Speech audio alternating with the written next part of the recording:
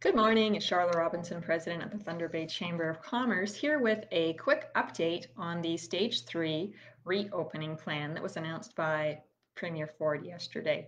So as I'm sure everyone has heard, the Stage 3 will start this Friday, July the 17th. But this doesn't mean that things are going back to normal. I think it's important for us all to realize that there will be specific and significant restrictions continuing in place relating to physical distancing and other hygiene pieces to ensure that we can all stay safe. So let's go through some of the key items that were announced yesterday. Indoor gathering limits will increase to a maximum of 50 people. So this refers to any kind of event that's happening indoors. So whether that is in a conference meeting or whether that is in a casino, bingo hall, those kinds of things, the 50-person limit will apply. Outdoor gathering limits will increase to 100 people. So, but they're definitely making it clear that you cannot try to bend the rules by having an indoor-outdoor activity and trying to use the 100 people rule. If your event has an indoor-outdoor hybrid, then the limit of 50 remains in place because of the indoor connection.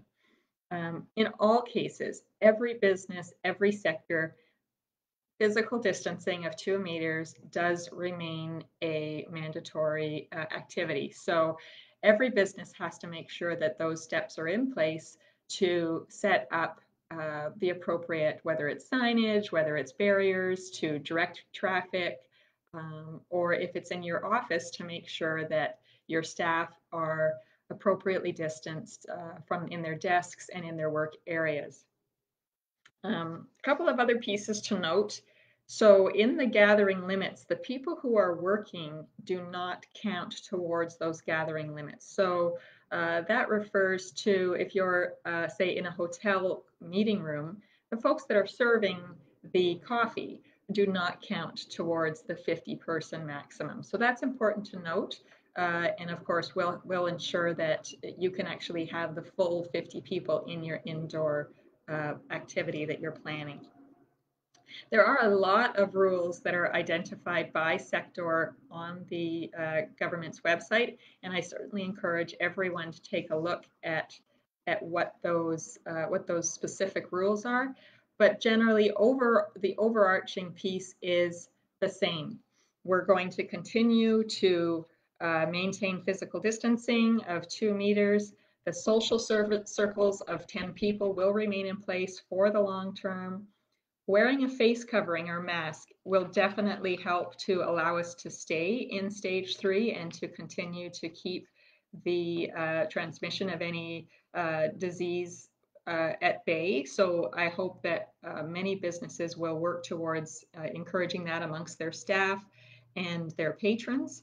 And the government is also still encouraging for folks to work from home or remotely wherever possible. So yes, we are allowed to go back to work, but each employer needs to take a look at what makes the most sense for them. Maybe rotation of staff coming in for an office type environment rather than everyone coming back to work.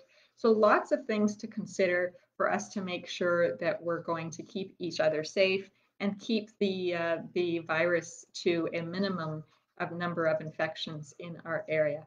We've got all the links on our website, tbchamber.ca/COVID-19.